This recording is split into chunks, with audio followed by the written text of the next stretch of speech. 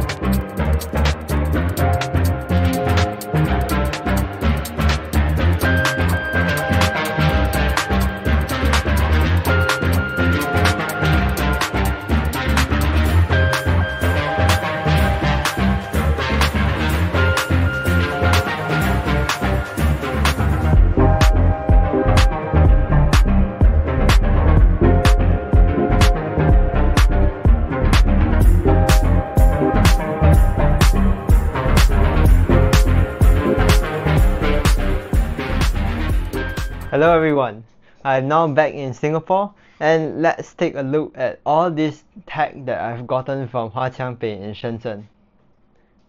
Okay, so let's start with the fake Apple Watch Ultra, or as they call it, the HK9 Ultra 2.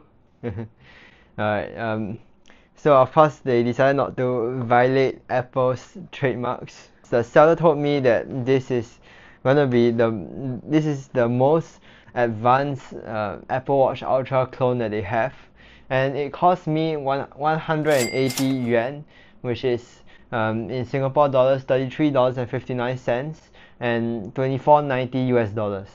Okay, so this is actually pretty affordable compared to let's say Wish.com or AliExpress. So let's see if this is any good. Now over here on the label it says that there is an app store. There is this AI watch faces. There is WeChat Pay and Alipay support, although I would not recommend signing into your WeChat Pay or Alipay account. You do not know what is installed on these devices. And there's also this public transport code, which is used to actually get on the public transport. So this is pretty useful, but again it's linked to your payment account, so I don't recommend.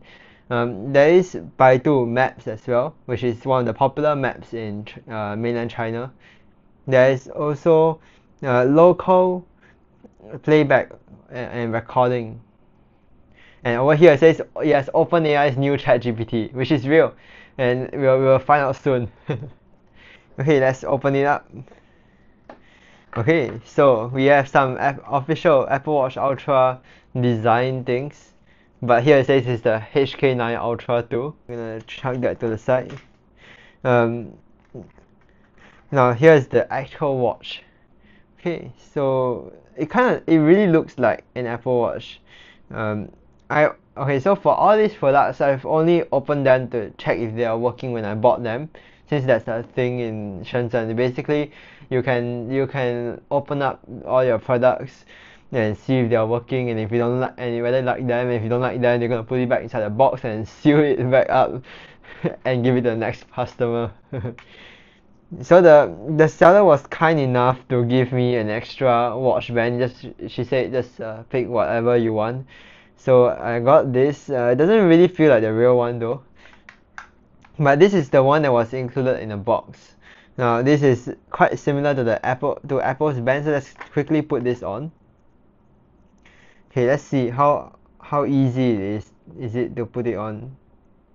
Now I don't really use Apple Watch, so I hope this is the right way to put it on.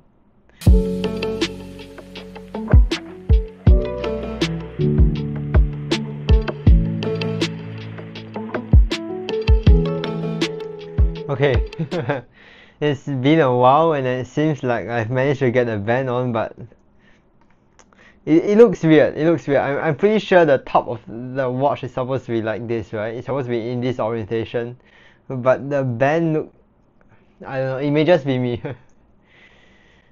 I've okay.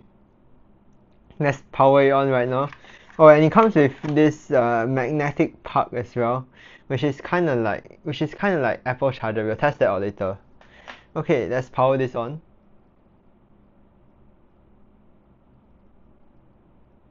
Welcome, powered by Wear Fit.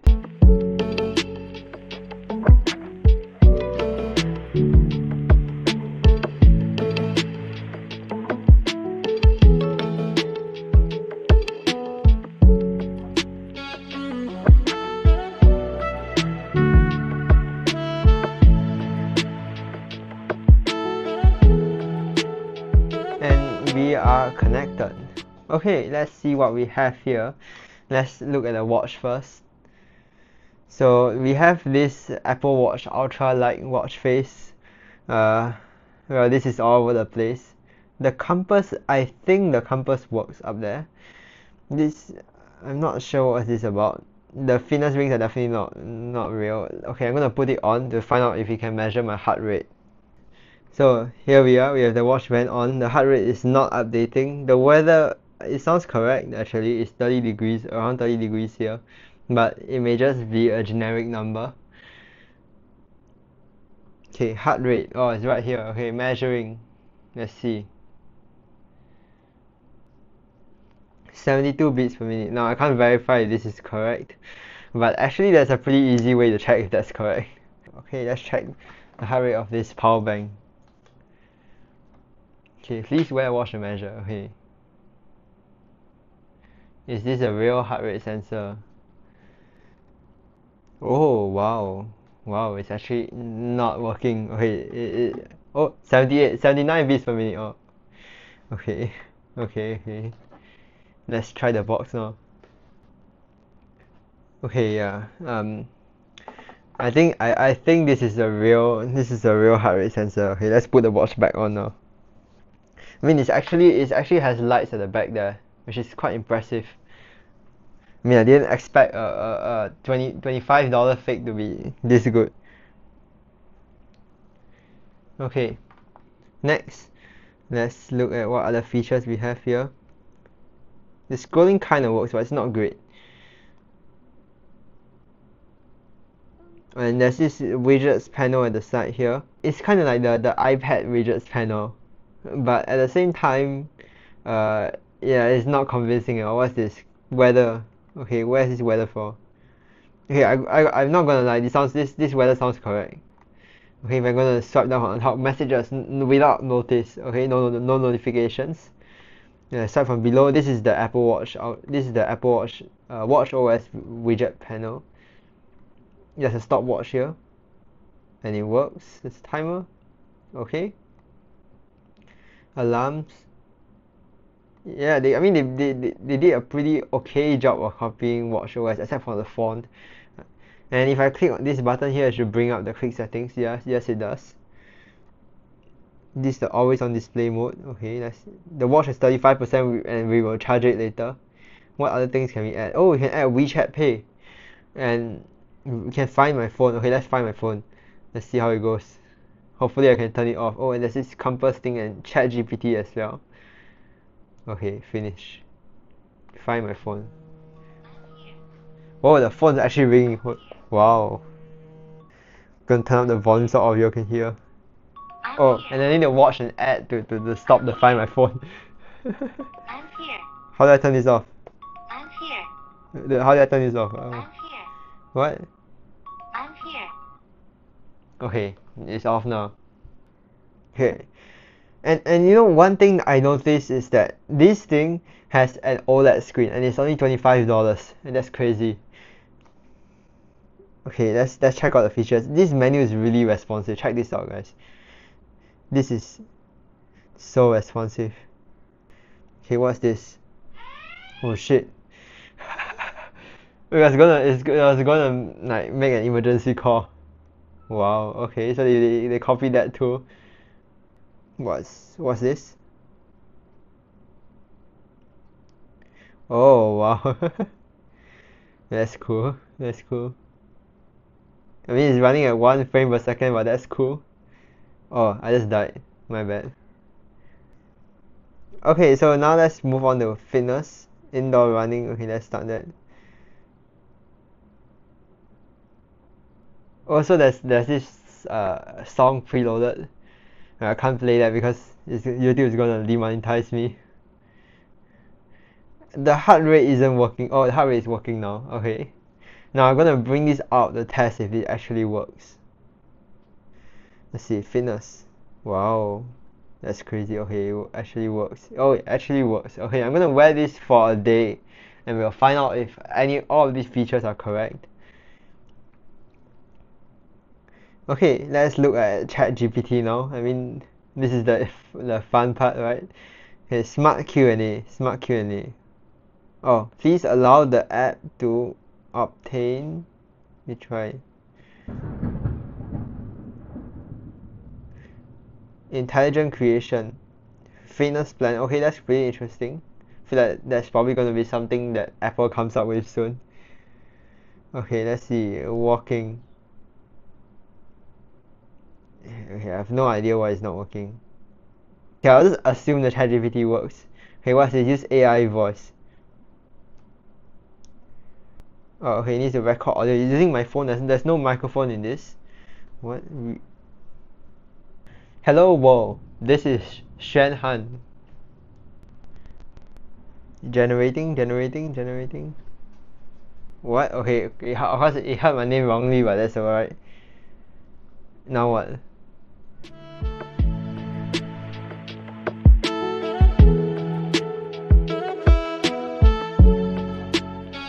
Okay, never mind. It's broken. Okay, I assume. Okay, it may work, but it's gonna take a long time. Alright, now let's put it on the charger and see if that works. Wow, check out that animation. The puck is so loose though. Check this out. It's so loose. But I mean, it apparently is working, so alright, we'll just leave it on the charge and see how it goes. Alright, next up we have the Magic Keyboard and Apple Pencil. Now, this Magic Keyboard is a bit on the pricier side because it costs 280 yuan, which is $52.25 Singapore dollars, or 38.74 US dollars. From the box, I mean the box isn't really very accurate because of the font, and but the picture of the keyboard itself, I think it looks pretty good. Okay, let's just open it up and see how it is. Alright. Okay, this packaging is a little bit difficult to open.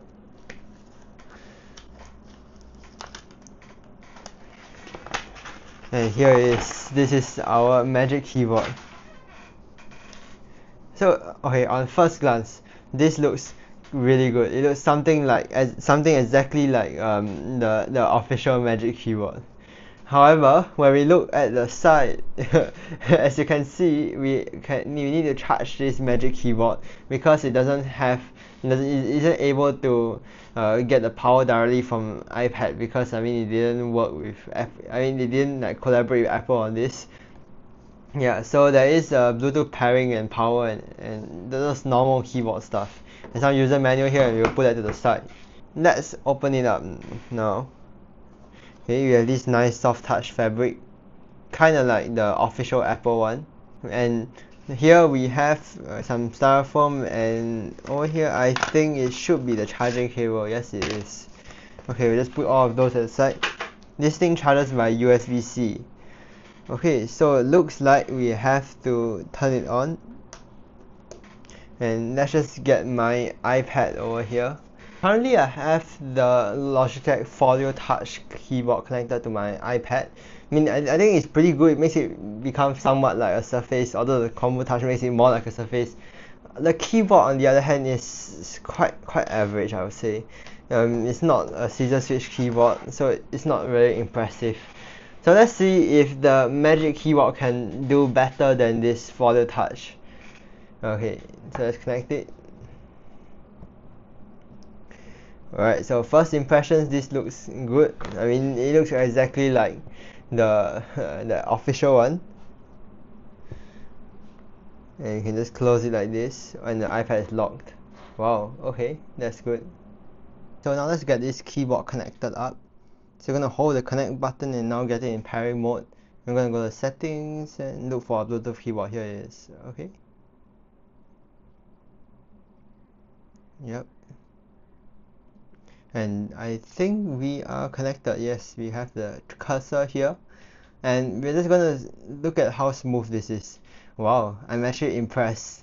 This is actually a really smooth keyboard cursor. I mean trackpad. Let's try some gestures. Oh wow, that works too.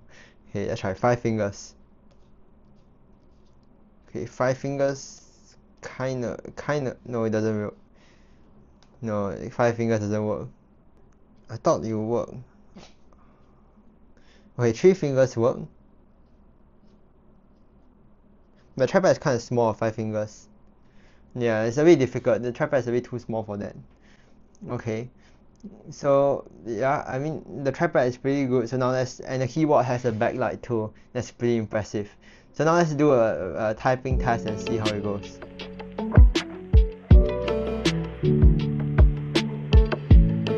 Okay, the keyboard is kind of small. It's not the best word familiar or anything, but I would say it has a scissor switch keyboard, which is something that Logitech doesn't have. So I would say this is above average iPad keyboard. I'm not sure if this is better than or close to the Magic Keyboard, because I mean both are small. I think it's a size that limits how fast I can type with this. So I would say both are pretty good. The Magic Keyboard still wins because I mean it has a direct connection to the iPad. It doesn't require pairing separately or like charging it separately, etc. Okay, so now let's take a look at the fake Apple Pencil, which cost me 70 yuan, which is $13.06 Singapore dollars, or 968 US dollars. So for 968 US dollars, what do we get with this Apple Pencil? Okay, so here we have a very accurate box. It really looks like the Apple one. I mean, like, it's indistinguishable, right? Okay, so let's open up the box and see how it is inside. Now let's get this pad up. Let's try putting on top. Okay, it says Apple Pencil here. I think the iPad is a little confused though. Okay. Now let's pair it up. I think I may need to do this. Okay, I think we are connected. The seller claims it has wireless charging though, which is a pro. Not all fake Apple Pencils have wireless charging. Okay, so let's test this out in Sketchbook. Okay, let's try writing something.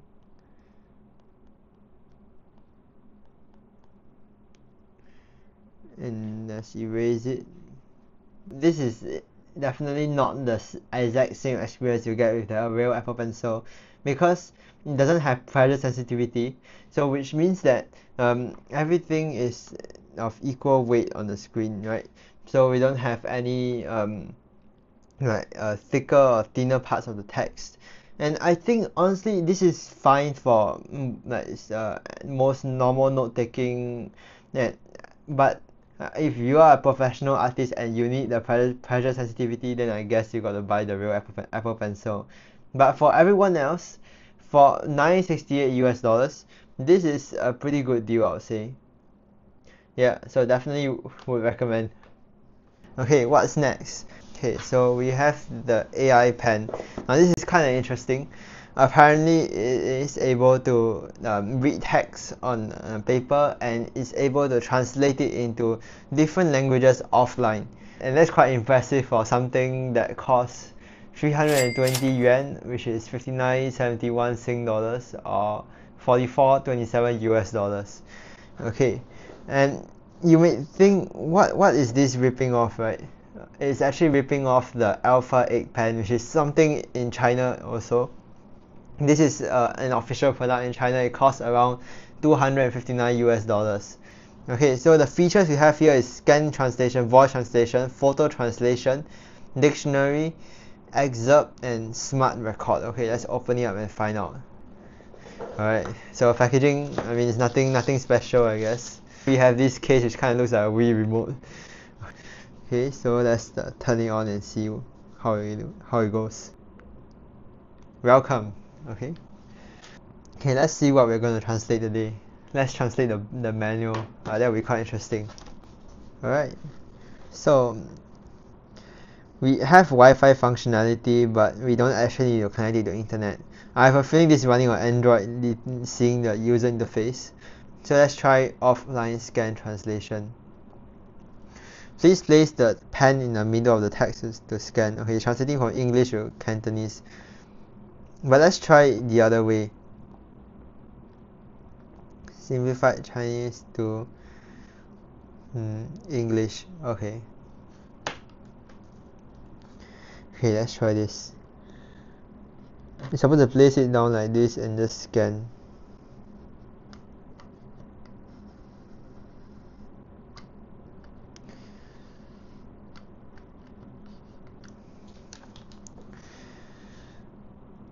Okay, it's still trying to read it. It's still processing. 字典笔是一款即扫描词典，语音翻译、英语、语文、数学、名师课堂、同步学习、扫描翻译、口语评测、数码录。 Okay, so I mean, it is actually mostly correct except for the first character. Well, that's decent. Okay, so now the translation is a bit messed up because of the first character.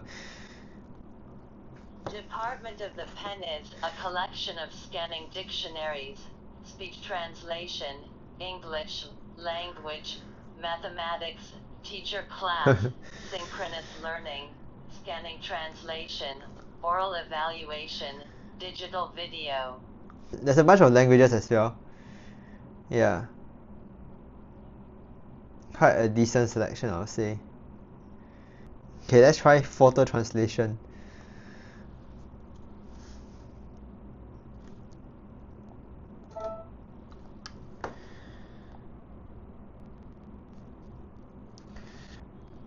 Okay, I would say it's pretty decent, but it's just capturing everything around there, which is not the best. They should have a crop function. And what's this? Smart record. Click the record button and start recording. Let's select English US. Hello, how are you? Hope you're doing well. Okay, that's pretty decent. Okay, let's save the translation to simplified Chinese. Okay, I mean, it's not the best translation, okay, but I would say that's pretty decent. Besides all the translation features, this screen is sharp and it feels good. I mean, it's actually pretty premium as well, so I would say it's worth the $44.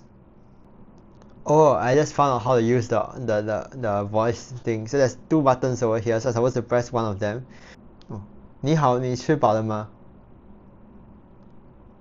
Hello, are you full? Oh, so it shows multiple translations. Okay. Yes, I had a great lunch.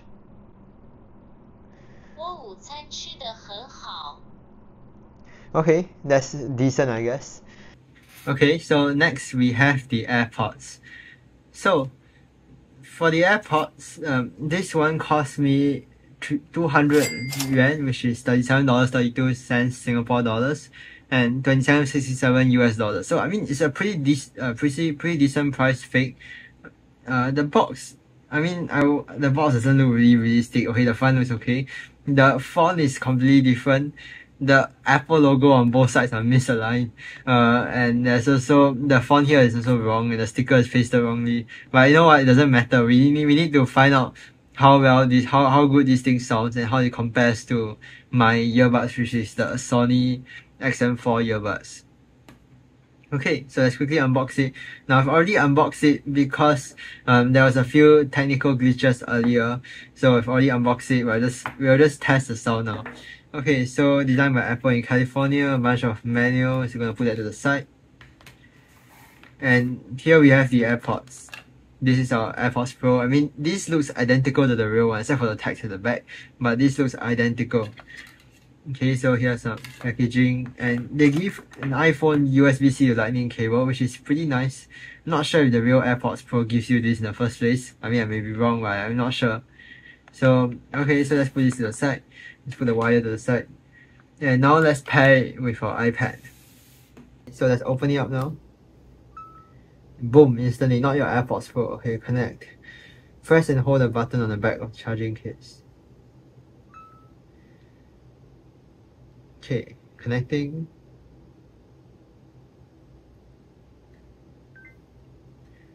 And we are connected. Okay, so let's try it out. Alright, before that, look at all these features. We have all the AirPods Pro features, noise cancellation, transparency. We also have this automatic ear detection and spatial audio, etc.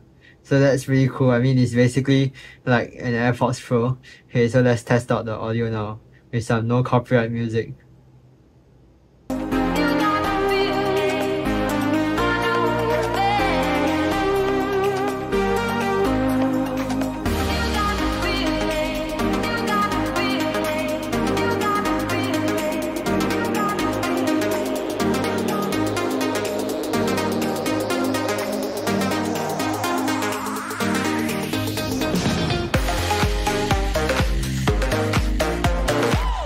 Alright, that sounded pretty decent. Let's compare this to the Sony's. Okay, so here are the XM4s. So let's put them in and see how they sound like.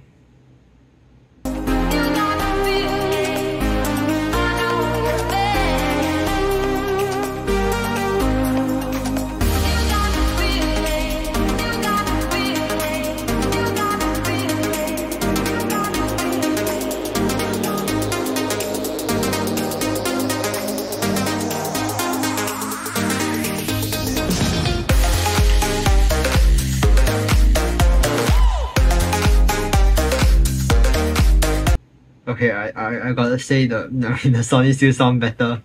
Let's be real. The Sony's, I mean, they are 370 Singapore dollars around there. They definitely sound better than these $37 AirPods. But the AirPods, they sound okay. The Sony's have a greater range of sound that you can hear. You can hear a deeper bass and the highs are clearer. But the AirPods, they sound decent as well.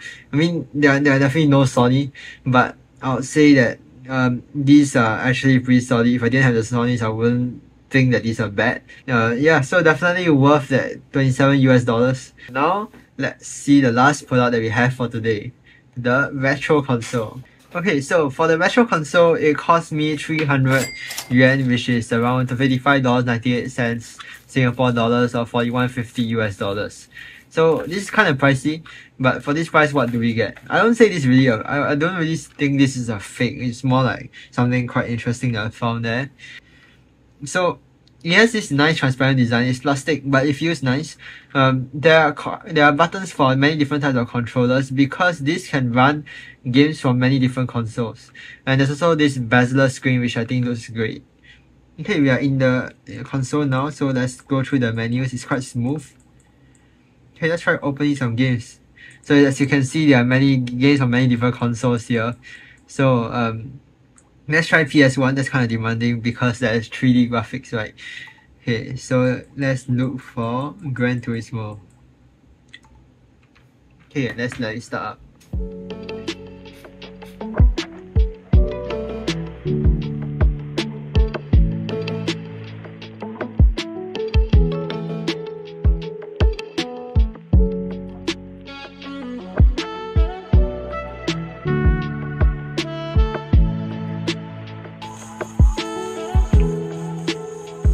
Okay, so let's take a look at the ports that we have here. We have USB-C, the headphone jack, There's actually two SD card slots. One of them is basically the internal storage for this with all the games, and there's another one you can add more games. And here we have this to connect hard drive, I assume. Yeah. And the volume buttons over here. So pretty decent set of connections that we have here.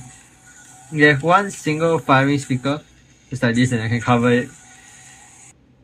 Okay, let's try arcade mode. Okay, single race, normal difficulty, and we'll pick the default vehicles.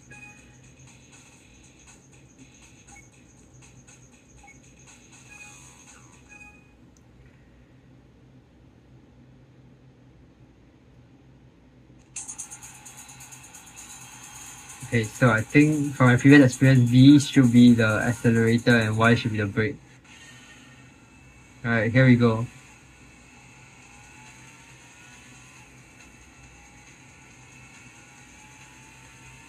Okay, the graphics kind of feel like PS1, so I'm not complaining.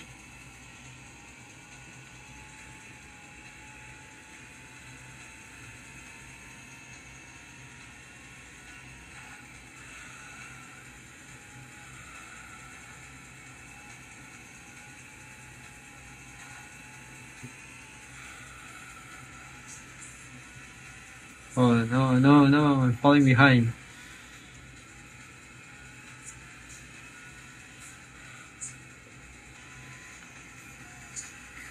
Alright. Okay, so with that we've come to the end of this video. I hope that this tag and fake tag was interesting and gave you a new insight into what's going on at Huaqiangbei, some of the malls at Huaqiangbei and Shenzhen.